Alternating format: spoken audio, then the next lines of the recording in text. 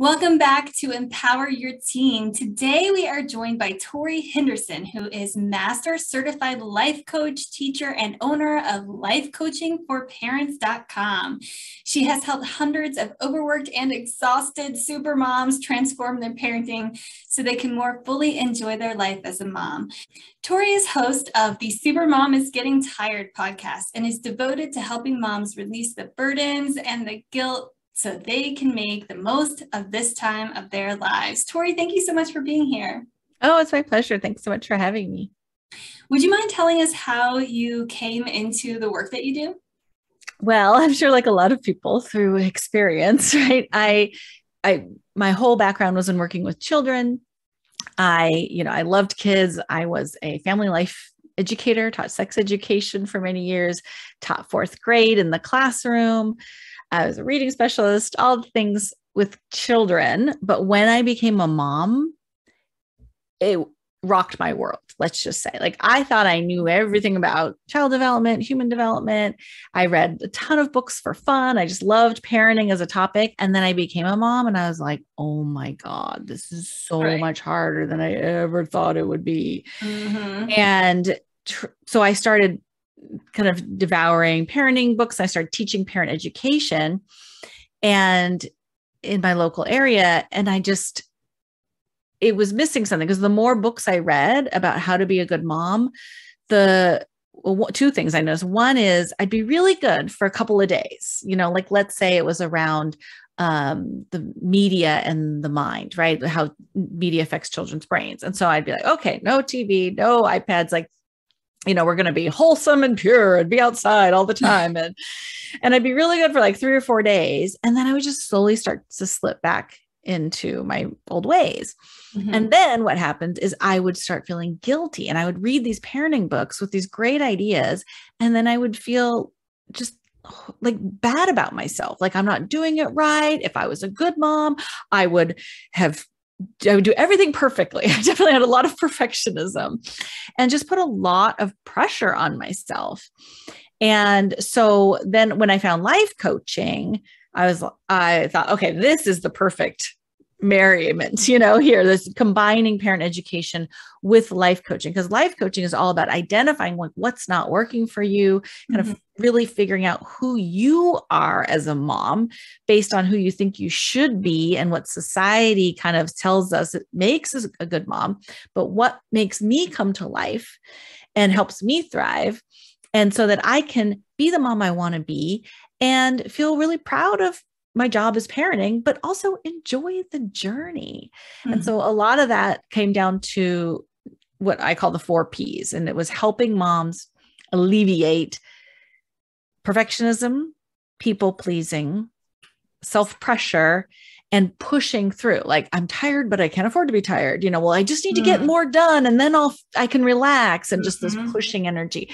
So that's a lot of what I spend my time helping moms do, is watching out for these, I call them the invisible kryptonite, these energy drains that you don't even know are making you so tired and robbing you of your ability to enjoy your life. And I definitely had all 4 of them: perfectionism, people pleasing, pushing through, and self-pressure. So once you can remove those, you can breathe and you start to be able to prioritize and enjoy your life and have more fun with your kids and that kind of thing. So, oh my gosh, that's so amazing, because there's so much out there that's just, oh no, you're supposed to do it this way. It should be done this way. Oh, I can't believe that, So, judgment. Yeah. Right. Mm-hmm. So I'm so glad that you're there to say, okay, let's reevaluate this for a minute. So thank you. All right, so this week we're talking to parents of teens, kids that are getting ready to go off to college, or maybe they already have, or something similar to college. And so what I wanted to talk with you about today is, sometimes our kids aren't thriving quite like we hoped or wanted to. Maybe they're having a really hard transition into the grade that they're in, or the new school that they're at, or something like that.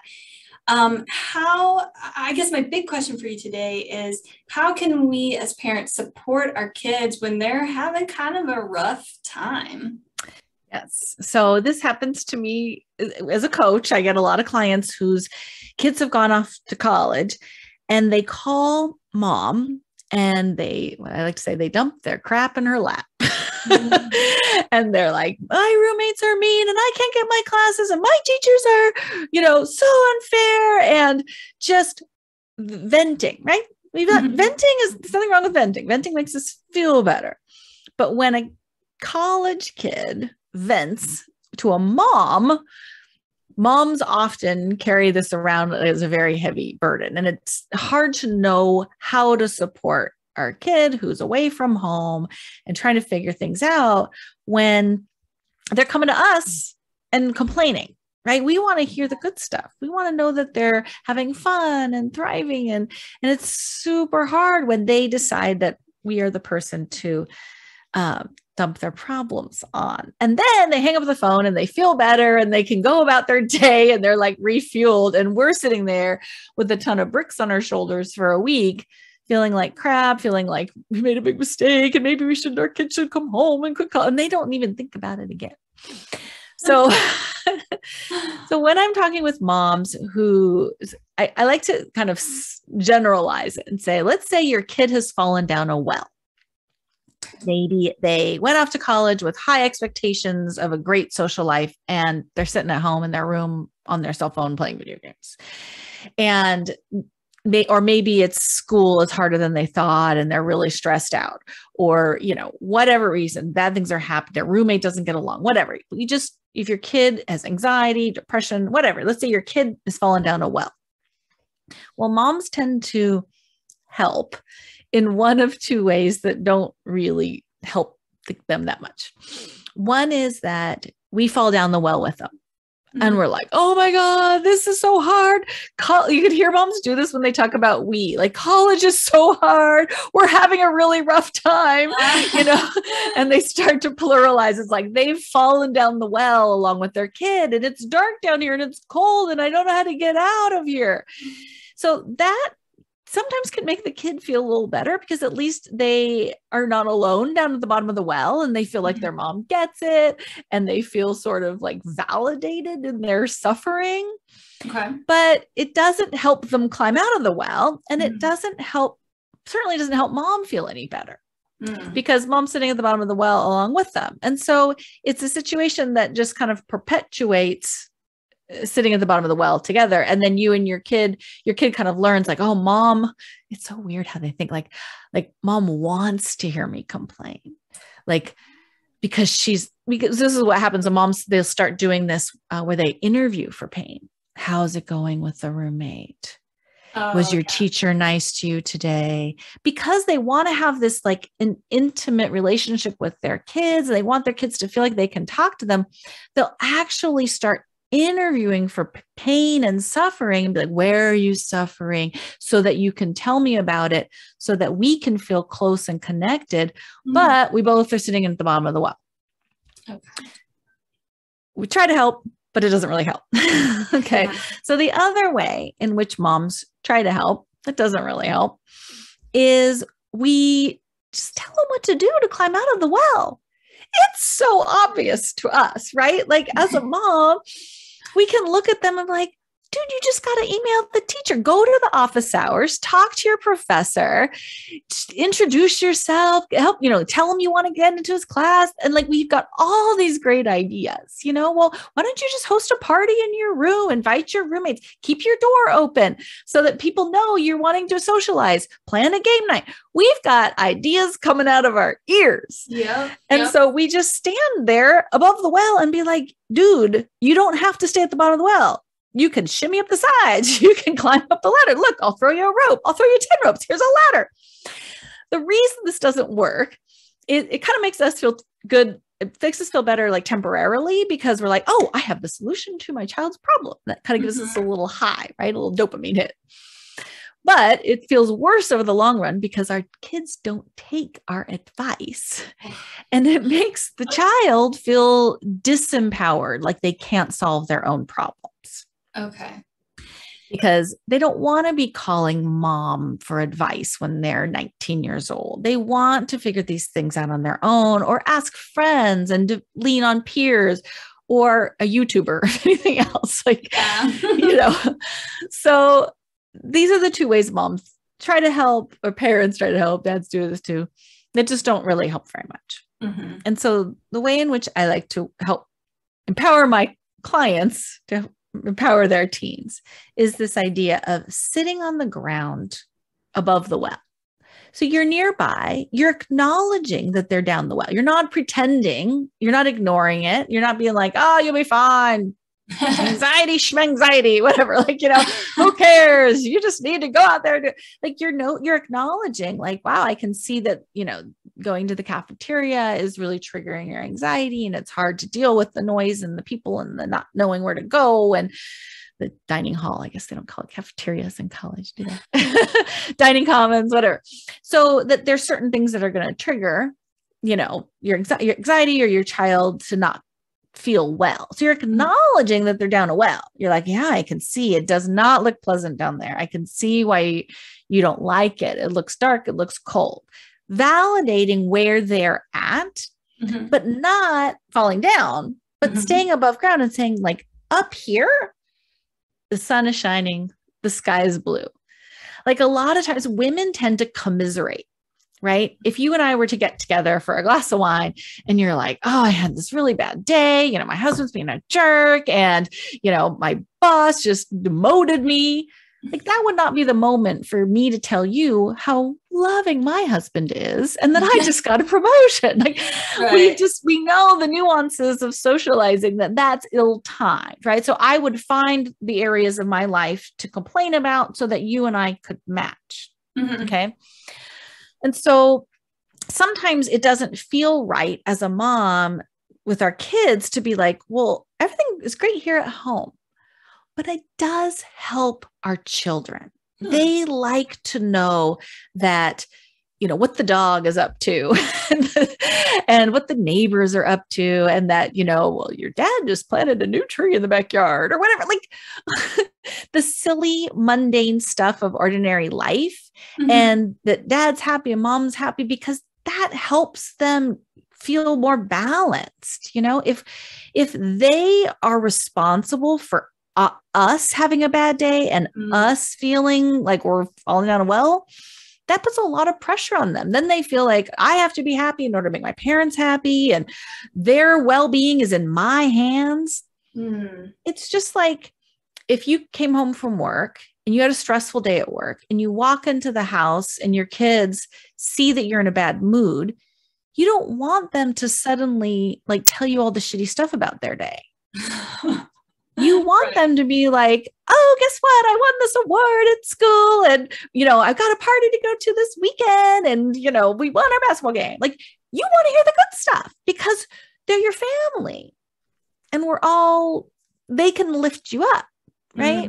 And so I think it's helpful for our college kids or teenagers or young adults to hear that we're doing well and that it's not helpful for us to commiserate with them. Fascinating. It seems so counterintuitive.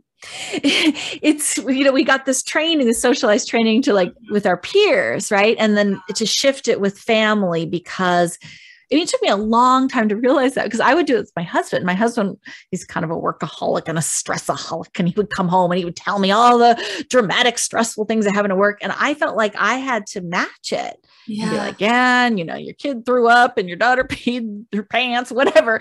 And I would like pull out the like worst parts of my day. And it took me forever him to say like, I want to hear about the good time. I want to hear about you relaxing in the backyard while the kids swim in the pool and you just sat there and ate a popsicle. Like, I want to hear about that. I'm like, really? You don't want to hear how I've toiled and sweated and worked really hard? He's like, no. He's like, I want to remember what it is I'm working for. Oh, wow. So that I can have a happy wife and happy kids. I was like, oh my God, like it just took a long time to get that into the brain. Yeah. Oh my gosh. That's amazing. Okay. So, and you're right. That's such a huge shift too, because you're right. I like to be, when I've had a bad time, then I like to be like, yes, vent, but then I want to be pulled out of that and brought into something else. I want to think about other things and better things. Or that could be your story but it doesn't have to be my story, right? Like you could have a bad day and I can talk about my, I got a new dishwasher or whatever, the excitement that happens when you're 50 years old and your kids are in the house, but it's this idea of acknowledging where they're at and offering help. Okay. Like, well, if you ever need help, know that I can throw you a rope. I can teach you how to shimmy. There's YouTubers out there that can show you how to shimmy up a well. Like you don't have to be the one to rescue them. Okay. You can say like, well, what does your roommate think about the situation?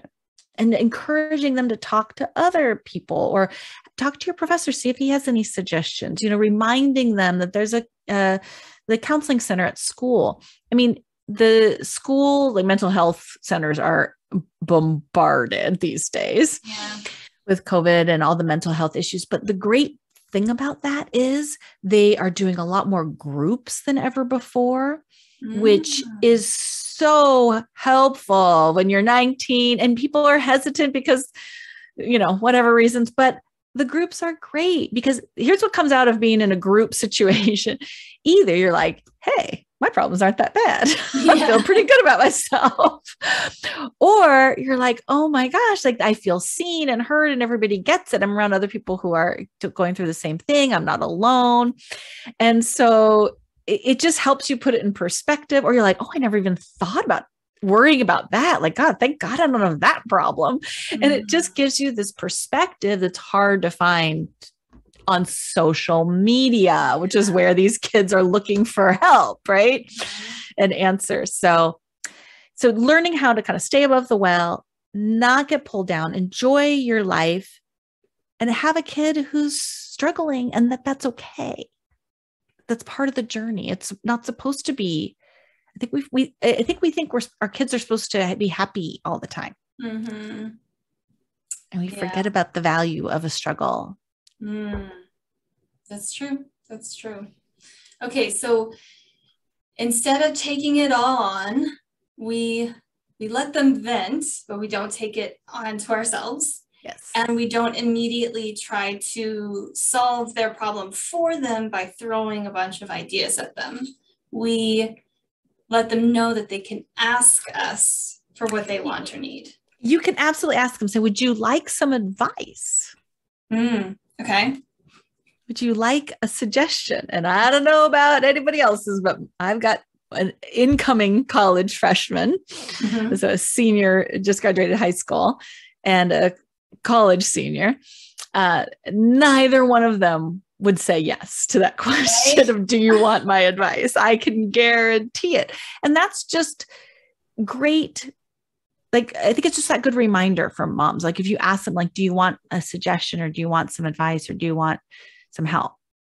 Chances are they're going to say no. And it's like, okay, why? Why is that such a universal thing that 19 to 22-year-olds don't want our help? There must be something beneficial for them in the struggle. Right. I was going to say that's a good thing though, right? That's a good thing that they want to try to figure it out for themselves. That's only going to make them more capable later on. Yeah, totally.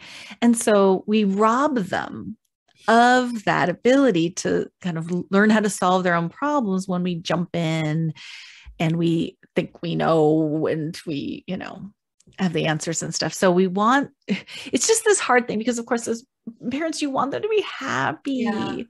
And generally, like it really feels like I want my children to be like happy 24 hours a day, 7 days a week for like now until the rest of their lives. Like, right. Like that feels really true. Yeah. Like, because then I get to be happy, and who doesn't want to be happy, right? Yeah. But when we go to the other part of our brain, like realistically, logically, that would be a very narrow existence. That's true. You want them to have the whole range of human experiences.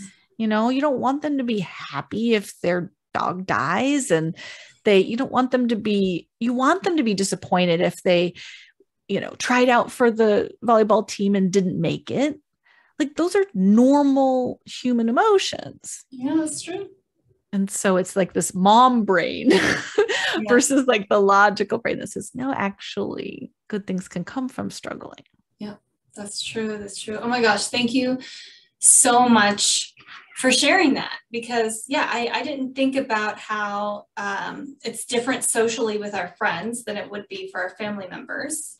And it's just good to have that reminder of, it's a good thing if they want to try to figure it out for themselves. And if you can just let them know that you're there if they need you, which is great.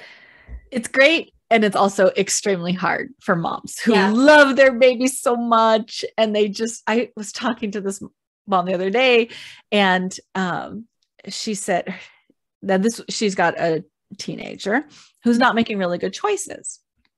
And she's watching her not make good choices on a regular basis. And she's living with her, right? And so I said, it's kind of like watching your teenager just like gushing blood. And they're like walking around the house and they're like getting blood on all the furniture and all the walls that are gushing blood. And then for a mom, you're like, I must stop the bleeding. I must stop the bleeding. I got to stop it. And the kid's like, no, I'm good. No, I want to bleed. And you're like, but you're getting it over the furniture and the carpet. And you're like, it's not a big deal. It'll come out. And it's like, how am I supposed to watch my child bleed and feel okay about that? Just like, let it happen. It feels counterintuitive. It feels very visceral. We want to stop the bleeding. Yeah. So one of the mantras that I like to use when we're in this situation of watching a kid really struggle, but they're refusing help, is they're learning things from this experience that I could never teach them. Oh, wow. Just that reminder, that like, there's a reason why they want to stay in the struggle. There's something they're learning and gaining from this that has nothing to do with me. And that I could still be happy. I don't have to join them in that struggle. And it's also nice to take breaks from watching your child bleed once in a while. Yeah. To not have to watch it on a daily basis is also helpful. Yeah. Yeah. Oh my gosh. What a big shift and a big transition for parents and their kids and families to go through. So we're so glad that there are people like you out there, Torie, that can help us through it. So you brought a free gift for our families today. I did. So I'm offering a couple things actually. So I'm offering 12 texts to send your college student to show your support and uplift them, right? So like if they're stressed out, there's 12 little texts, just like little ideas of things, because so often as moms, we want to be like, are you okay? Yeah. That's kind of interviewing for pain. Are you alive? Are you okay? Are you doing all right? And we want to, because we feel stressed and we want them to alleviate our stress. We're like, okay, I could go to sleep much easier if I just know that you're like safe and well. Are you having fun? Are you having a good time? Please tell me you are. Right. And so this is like a 12 texts written down so you could look at it and text these things, which are much more like supportive. One thing that works really well when you're communicating with teens and young adults is confidence, your own confidence in their ability to solve their own problems, to rise to the occasion, to figure things out. And so just like some practice, that's the nice thing, is when they're away from home, you can kind of think about things before you say them. And over text, same thing, right? You can think about it before you write it. It's like, what is it I really want them to take away from this? I want them to feel like I trust them and that I'm confident in them, even if they're not confident in themselves, that I can kind of boost that confidence. So these are just texts to send your kid to kind of lift them up and remind them of how capable they are. Oh, that's perfect. That's amazing. Thank you so much. Yeah. But I have another thing that I wanted to talk about. So I am a soon to be empty nester, and I'm feeling like we deserve a rite of passage as parents, because when you're becoming a mom, there's so much like baby showers and there's like lots of celebrations and gatherings for you to help support you in this transition. But when you're coming out the other end, I don't know, there's nobody around. I mean, like, especially because after COVID, I've lost so much of my community, you know, and with high school, it's just kind of, you're not really hanging out with the other parents like you did when they were little. And so your community really dwindles throughout the years of schooling. And so there isn't this like rite of passage for parents when kids go off to college or they graduate high school, for moms especially. And so as a present to myself, to celebrate my empty nest, I bought the domain Empty Nest Mom Fest. And I am planning parties, weekend retreats, single day retreats to celebrate and offer a rite of passage to moms who are in the emptying nest. It could be just transitioning into that, or have officially emptied, and they just want to take this time to focus on themselves and be like, okay, finally, I get to put myself first, but like, I haven't done that for 20 years. What does that look like? And really to kind of get clear on your next chapter of what do I want? And what is it, you know, how can I, because the stuff I'm talking about, like not falling down the well with your kid it's easier said than done. Right. To be like, oh, it's a beautiful day here. Everything's great. Like, but what if it's not? What if you're super sad and lonely and you miss having kids and you miss mothering and you miss your life? Like, then the Empty Nest Mom Fest is the place to go. So anyways, you can Google that. I'm planning actually just last night, I decided I'm going to do one in Hawaii in September. So anyone wants to go to Hawaii with me for an Empty Nest Mom Fest in September, you can check it out. I'm super excited. Excellent. I will make sure to put that link below next to the texts. So we deserve a rite of passage. We deserve a celebration. We worked our butts off. That's true. And we deserve to acknowledge it while also kind of talking about our next chapter. Yep. So yeah. And then I also am offering a free coaching call if anybody is struggling or they are just need help with the transition or the letting go. I work with a lot of parents with teens on kind of, you know, this letting go is probably one of the hardest things because it's motherhood so defines our identity. Like it's who we are. I don't know about you, but I'm driving a minivan. Like I had drove 2 minivans back to back. Like it is still a part of my identity. And, you know, I'm a mother. I have Empty Nest Mom Fest. I started this, you know, like Mom's Adventure Club. Like me as a mom has been such a part of who I am. And when you think about letting go of that motherhood stage of life, it's really daunting. And so I do offer like, you know, coaching to help moms let go of that and kind of redefine and create a new identity for ourselves. But also when it comes to kids, to do what I call the love more, care less strategy. Oh. So this is like when kids are little, love and care go hand in hand. Right. You know, I'm wiping your butt because I love you. Otherwise, I would not be wiping your butt. So, you know, I'm making you feels like 5 meals a day because I love you and I don't want you to go hungry or whatever. And so it's one and the same. But when our kids grow into adolescence and young adults, us caring for them and about them starts to feel kind of infantilizing or like, I say like love unchecked turns into need, dependency, and control. Right. And so we don't want our kids to feel like we're controlling them. We don't want to need them to act a certain way and for us to feel good.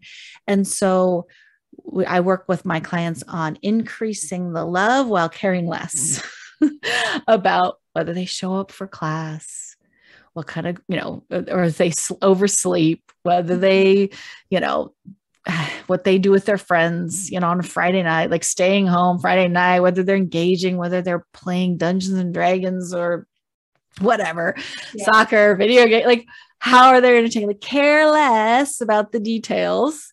What are they eating every day? And how are they maintaining their nutrition and exercise habits? We got to learn to increase the love while decreasing the care. So that your kids can start feeling like they are capable of caring for themselves while also feeling like mom has their back and has this unconditional love that no matter what you do, I'm still going to love you. I love that. It's a whole new balance. So I'm so glad you're there for all of us. So I will make sure to put all of those links below this video so folks can reach out to you. Torie, thank you so much for being here. I really appreciate it. Oh, it's my pleasure. My favorite subject to talk about. All right. See you next time. Yeah, thanks, Emma.